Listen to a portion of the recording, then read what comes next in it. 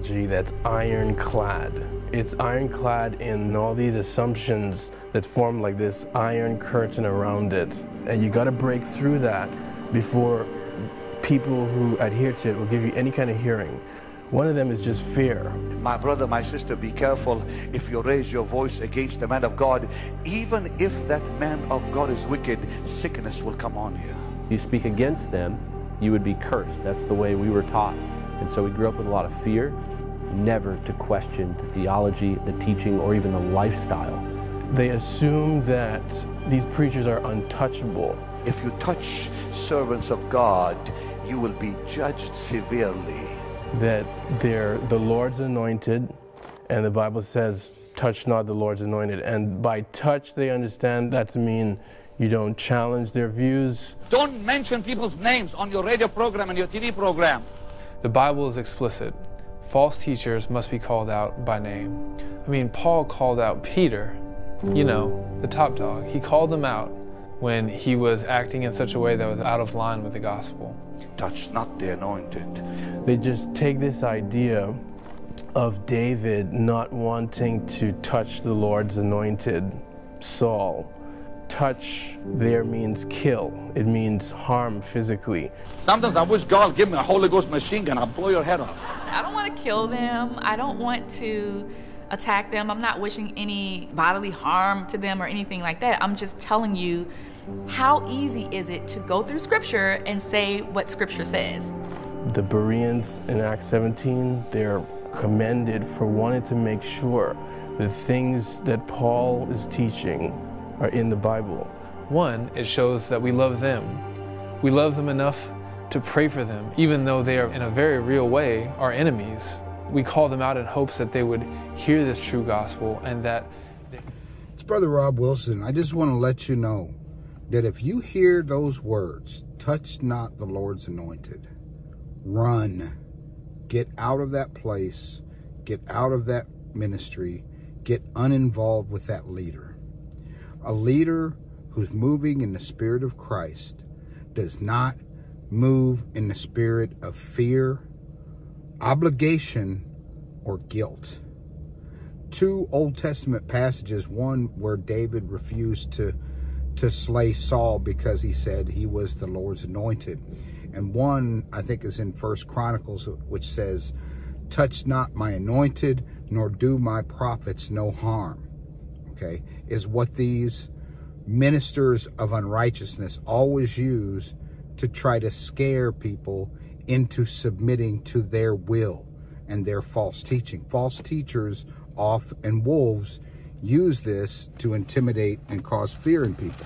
Let me read you a scripture here which talks about the spirit that you have. Okay, these people always want to promote themselves to have some special power, super anointed Power Rangers, false prophets. It doesn't apply in the text that an abuser or a manipulator uses it. An abuser of the word and a manipulator of God's flock and his sheep. 1 John chapter 2, verse 18. Let's go there. Children, it is the last hour. As you have heard that Antichrist is coming, so now many Antichrists have come. From this we know that it is the last hour. They went out from us, but they did not belong to us. For if they had belonged to us, they would have remained with us. But by going out, they made it plain that none of them belongs to us. But you have been anointed by the Holy One. If you are in Christ and you've been drawn by his Spirit and you love Jesus, it says here of those people, you have been anointed by the Holy One. And all of you have knowledge. These manipulators try to set themselves apart as having special knowledge and revelation. Verse 21, I write to you not because you do not know the truth, but because you know it. And you know that no lie comes from the truth. No false prophecies, no false revelations, no dreams and visions in which people use to enchant and mesmerize the Lord's people. No lie comes from the truth. Who is the liar but the one who denies that Jesus is the Christ? These manipulators always use "do not touch the Lord's anointed" to set themselves up in a godlike position. This is the Antichrist, the one who denies the Father and the Son. No one who denies the Son has the Father. Everyone who confesses the Son has the Father also.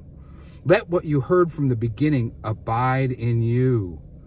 If what you heard from the beginning abides in you, then you will abide in the Son and in the Father.